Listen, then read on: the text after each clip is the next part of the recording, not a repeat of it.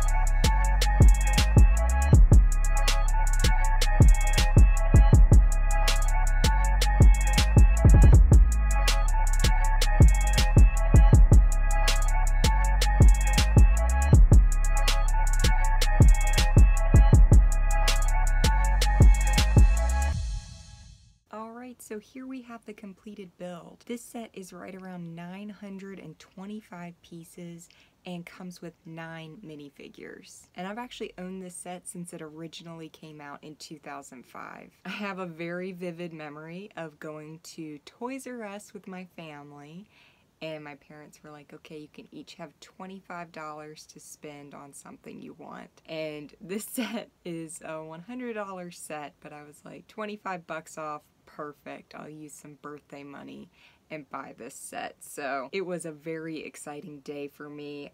I had gotten King Leo's castle in 2000, so this was really my first castle since then. And since I had King Leo's castle, I was looking for something a little bit different, and the other castle from this line felt fairly similar. It was still on that raised base plate.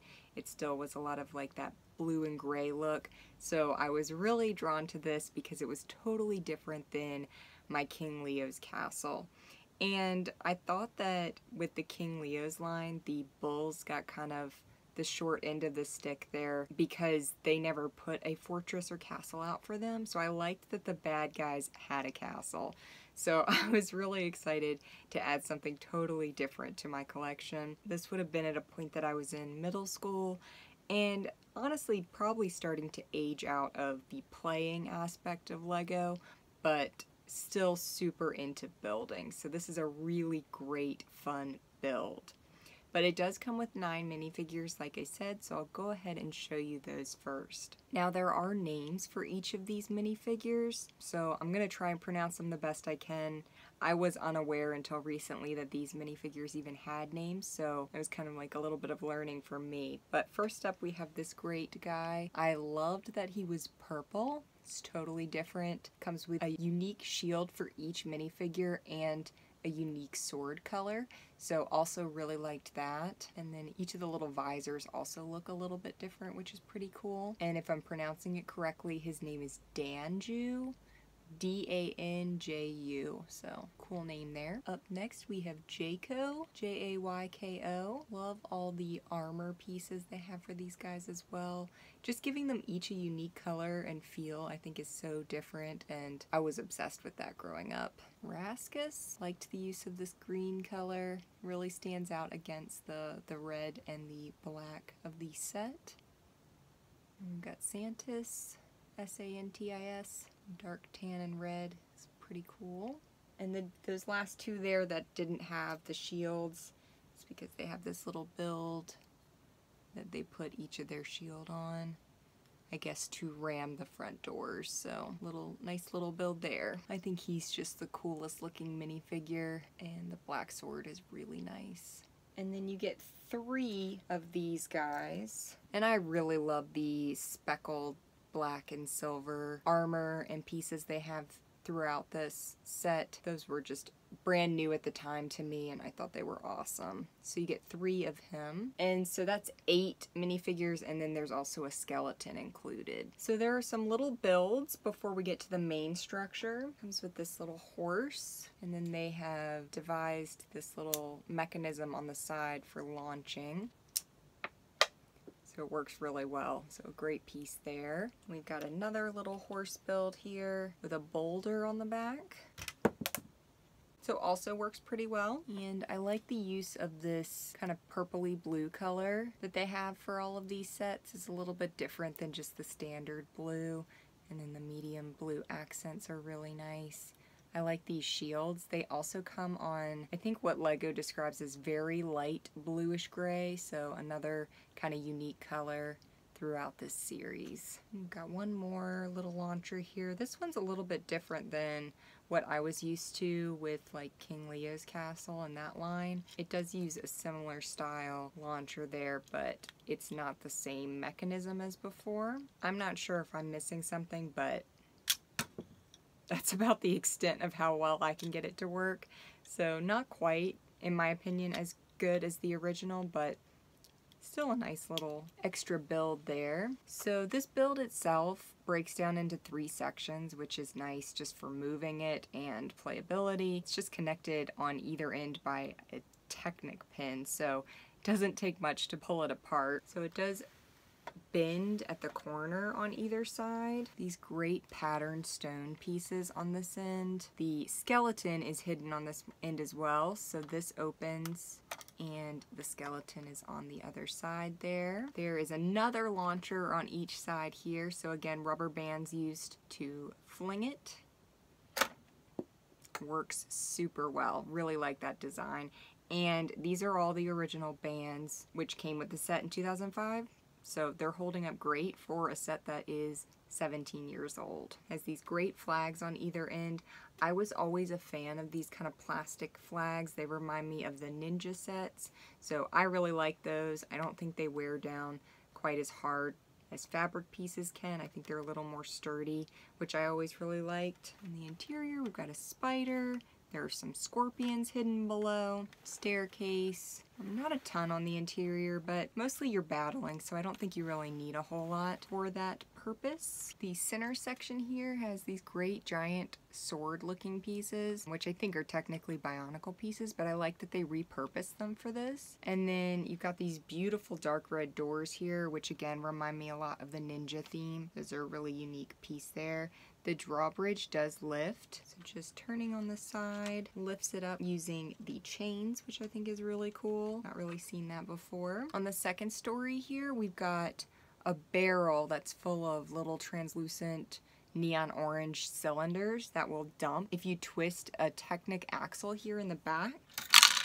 So I love that. I think that's really cool. And you can take those pieces from the third floor and drop them in, and it will place them back in the barrel for you. So a little build there that draws all of the pieces down into that little barrel. I also really love this mask, which I think again is a Bionicle piece, but in a speckled black and silver color. So really stands out, and I don't really remember another castle set using that before, so I think that's pretty unique. And then on this end, we've got another one of the launchers here. It's pretty similar to the other side. Some decorative stone elements. And then on the interior, we've got one piece in particular that I really love, which is this little translucent medium blue piece. So that was found in a lot of Belleville sets. I think it's called a finial or a fenial. Don't know how to pronounce it, but a lot of times in Belleville it was in white.